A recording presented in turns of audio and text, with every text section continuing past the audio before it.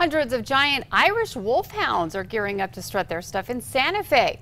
On their hind legs, a male Irish Wolfhound can stand about 7 feet tall. They weigh about 100 pounds.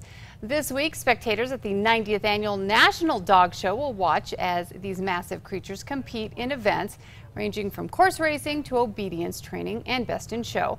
Roughly 200 Wolfhounds from the U.S. and Canada will be competing at Buffalo Thunder Resort starting today through Friday. For more information, head to alwaysonkrqe.com.